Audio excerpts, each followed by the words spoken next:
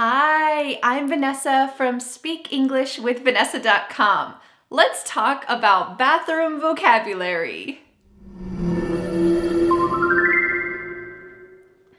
A great way to remember vocabulary, I know that's something that's difficult for English learners, is to know the words that are around you, to be able to talk about your daily routine and to talk about the items in your house because that's what you interact with the most. So today I'd like to help you build your vocabulary specifically for words that are in the bathroom.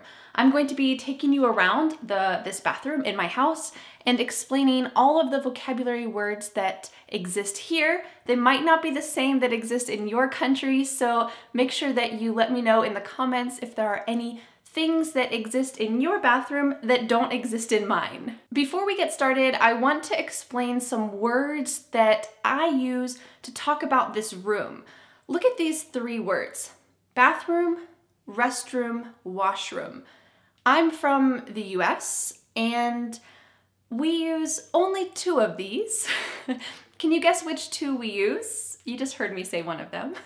We use bathroom and restroom, but there is a difference between these. A bathroom is generally in someone's house, in some kind of comfortable location, and a restroom is usually used for a public situation, maybe a restaurant or in your office if you need to go to the bathroom. You might use this because it feels a little bit more formal. It's a little more indirect. It's a restroom. You don't know what's happening in the restroom. I'm just resting.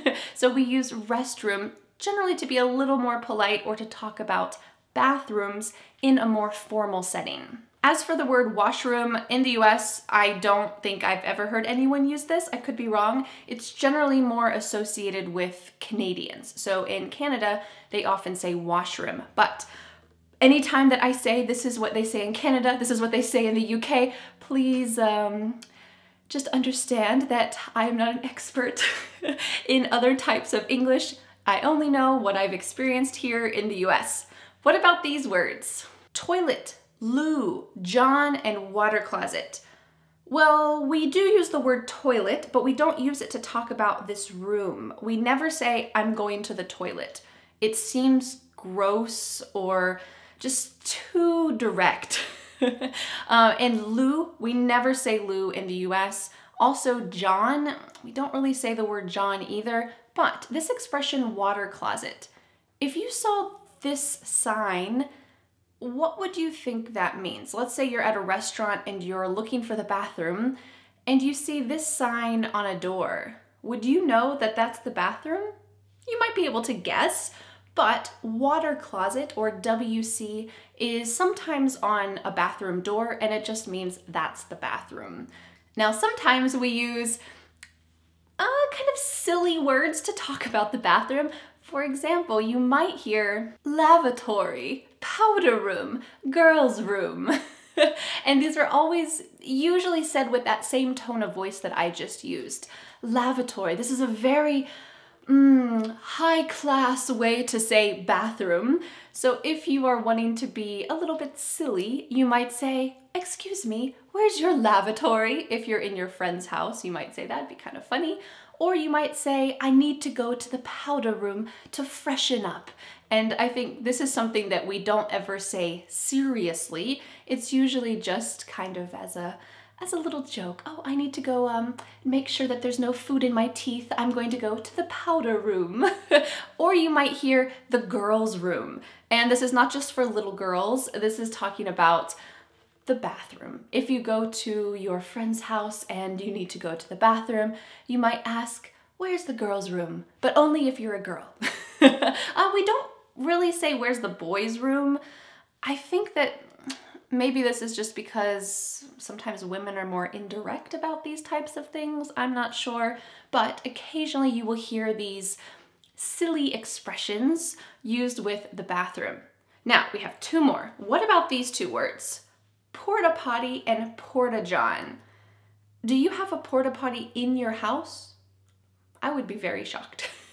These are a porta potty or a porta john. Usually that's what you would see at a park, or maybe if you go to an outdoor concert or somewhere that doesn't have an actual bathroom structure or some kind of restroom outside. So you might see these types of facilities. All right, now that we have cleared all that up, when you come to the US, you can use bathroom or restroom. And let's get on to talking about the items in my bathroom. Let's start off by talking about this. Here we have the sink.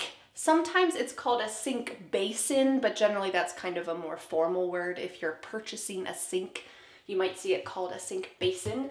Also, we have the faucet and the hot water handle or the cold water handle. I only have one, but you might see some bathrooms that have two. That's also pretty common. At the bottom, this thing inside here, down there is the drain. If you need to fill the sink, you might say plug the drain. I need to push that down, push the drain down so that I can plug the drain and fill up the sink with water. And usually under the sink, you're gonna find some plumbing. Plumbing are the pipes that bring the water to your faucet and then away from your drain. Notice that the B here is silent. Plumbing, plumbing. We're gonna be talking about these items a little bit later in this lesson, so let's move on to the next place in the bathroom. All right, here we are by the toilet, one of the features of the bathroom. In the US, we always call this the toilet. We don't call the room the toilet, as I mentioned. So on the toilet, we have two lids. This is in the US. We have the lid and we have the seat, which can also go up. And this is always a point of contention in marriages, right? Put the seat down. And this is what a lot of wives say. Put the seat down, don't leave the seat up. I'm curious if you have ever had this discussion in your house. So we have the lid and we have here, this is the toilet bowl. You can imagine a bowl. And back here is the flusher or the toilet handle, because we can push this to flush the toilet. Don't forget to flush the toilet when you're finished, to flush the toilet. Our bathroom, we have installed an extra feature on our toilet. It is this thing. It is a bidet. This is becoming a little more common in the US, but it is certainly not a well-known feature of a toilet in the US.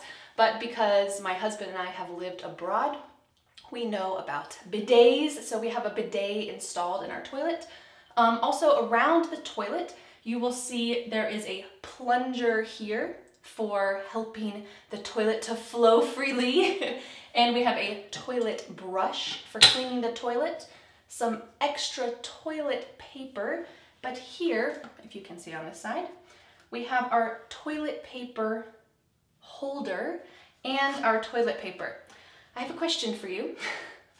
Do you have your toilet paper coming over the top, or do you have it coming from behind? For me, I prefer it like this, coming from the top, but I know everyone has different opinions about this. Sometimes on the back of the toilet, you will see a box of tissues. In the US, we almost always call these Kleenex. This is the brand, but it's also just what we generally call this type of item. Or for us, we have a baby, so we have some baby wipes also on the back of the toilet. We have one more thing. This. Do you know what this is? Can you guess? It is called a squatty potty. I actually got this online. I got this from somebody in my city online. Somebody online said, I'm selling a squatty potty thing that you put under your toilet. Does anyone want to buy it? And I said, me, I want to buy it. So I met her at a gas station. Kind of felt like a drug deal because she hopped out of her car. She said, are you here for the squatty potty? And I said, yes, I am. And I gave her my 10 bucks and she gave me the squatty potty and we left. Ooh. But this is a kind of a device that helps your body, supposedly, to be in a better position so that your bowels can move freely. So I'm not sure if it actually works or not, but it's something that I thought was pretty cool and it was worth a try. Next, let's talk about the shower or the tub. Now, in my bathroom here, we have 2 bathrooms in my house. In this bathroom, we do not have a tub. I didn't feel like cleaning our other bathroom. Otherwise, I would show you a tub, but this is what it looks like. Most bathrooms have a tub, and then there's also a shower.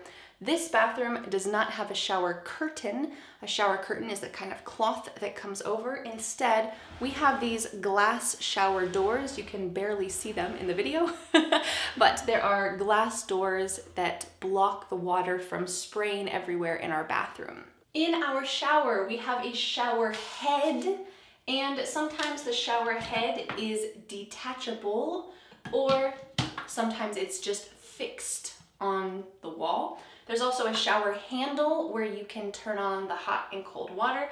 I'm not going to turn that on right now so I don't get wet. In our shower, we have a squeegee. Because we have these glass doors, when they get wet, it's good to take care of them and not let the water accumulate on the sides. So we will squeegee them after taking a shower. And this is a verb and a noun. This is a squeegee, and I need to squeegee the doors. Sometimes I squeegee the walls too. This is my 3-year-old son's favorite activity, to squeegee everything. It is pretty fun. But we do this to take care of our shower. On this end of our shower, we have our shower goods. There is shampoo, conditioner, there's also liquid soap and bar soap. You might have both in your shower, or you might have some kind of shower scrub. This is a liquid that has some kind of little abrasive pieces in it to scrub your skin. A lot of people will use maybe a loofah or a sponge or a washcloth to wash their body. We have this little, it's a thing that we got in Korea. Well, it's not the same one from Korea, but it's this little rag. You can put your hand in it and it's a little bit scratchy and you can kind of just wash yourself with this. I like it. On the wall of our shower, we have tiles. These are the shower tiles. A lot of people like this look, but they don't like taking care of it because in between here is called grout. And you have to occasionally clean the grout in your shower. Maybe you need to get an old toothbrush and scrape it. You need to do something. We have this spray that somebody gave us. It cleans without having to rinse. Spray it on your shower once a day. I don't do that. I spray it maybe once a week if I remember, but you can spray it on the tiles and maybe it makes it so you don't have to scrub them. I don't know. We'll see what happens, but there's different products like that too. You might notice here in the bottom of our shower is a little turtle. It's a secret that all Americans keep a little toy turtle in the bottom of their shower. Don't tell our secret. Just kidding, it's my son's toy. One more thing is you might hear the term shower stall. A shower stall is generally in a more public place, like in a gym or in a dormitory where there's multiple people showering at the same time.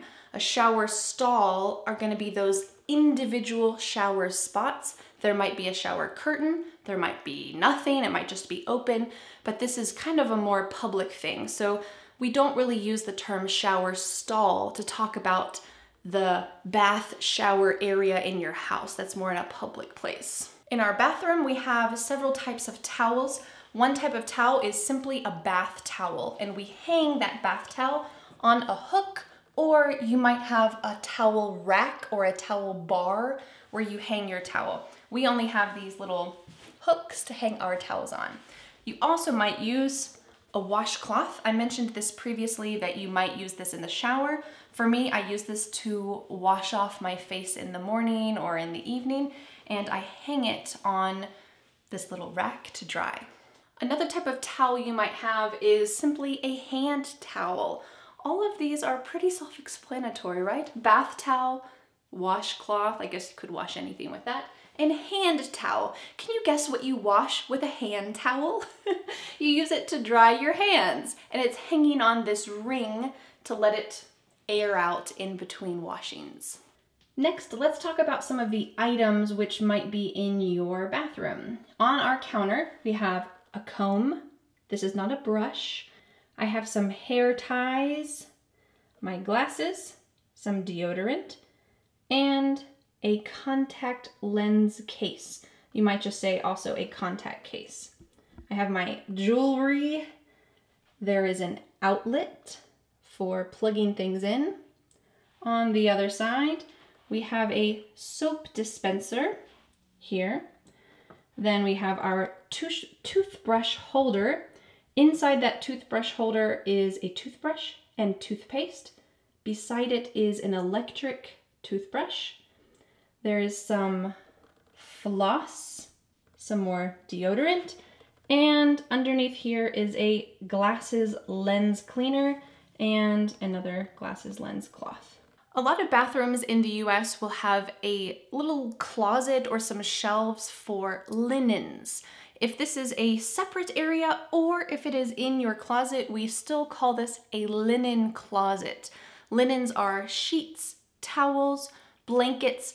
Mine is a little bit messy, a little bit disorganized, but it's okay.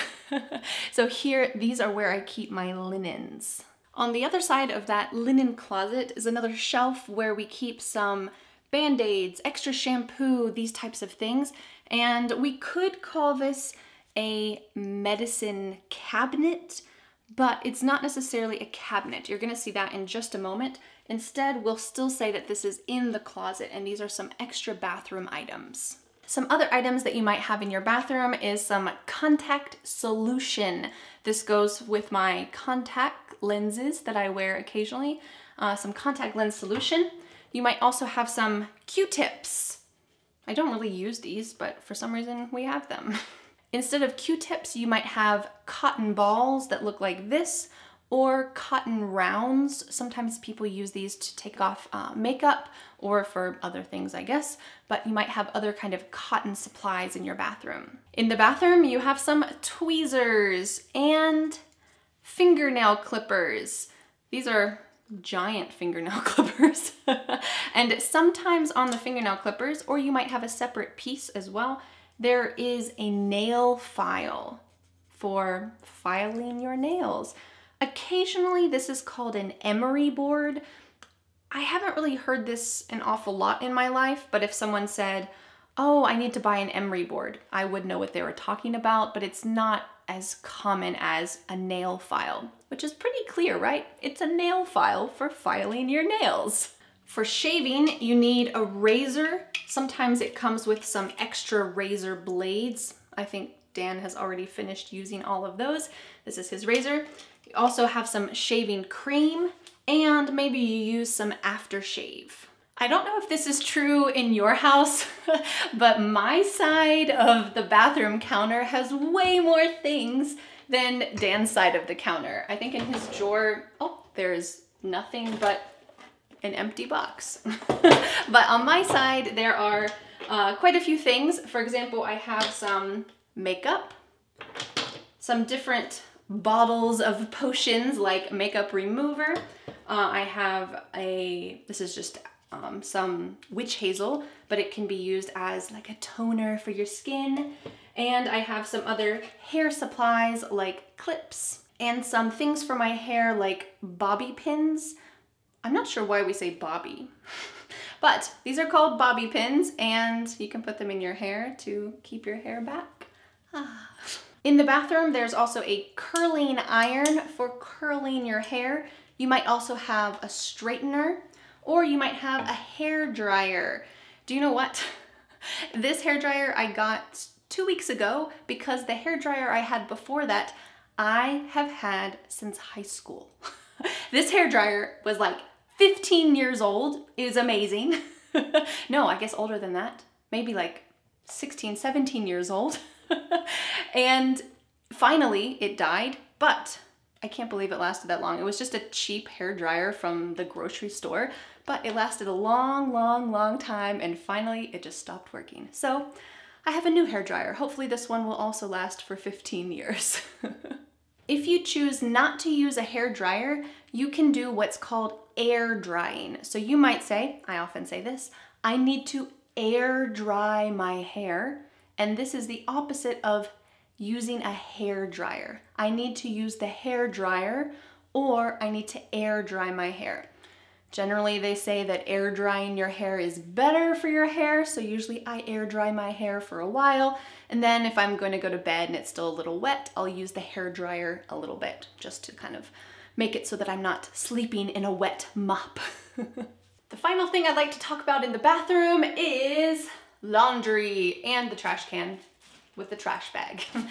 Your laundry might be in a laundry basket. You might call this a laundry hamper. I personally don't use the word hamper. It feels a little bit old-fashioned, but it might just be a regional difference in the US, where some places say hamper, some places say basket. This is a laundry basket. This is kind of soft, but you might have a hard plastic laundry basket too. In the laundry is dirty laundry. And this just means dirty clothes. There's dirty laundry, I need to put it in the washing machine, and then after that, I'll fold it and I'll put it away in the closet. All right, we talked about a lot of bathroom vocabulary in this video. I hope it was useful to you. I want to know, tell me in the comments below, what are some items that I missed? Or what exists in your bathroom that doesn't exist in my bathroom? Let me know in the comments, and make sure that you read other comments as well so that you can learn about other expressions and other places around the world. Thank you so much for learning English with me, and I'll see you again next Friday for a new video here on my YouTube channel. Bye! The next step is to download my free ebook, 5 Steps to Becoming a Confident English Speaker. You'll learn what you need to do to speak confidently and fluently. Don't forget to subscribe to my YouTube channel for more free lessons. Thanks so much. Bye.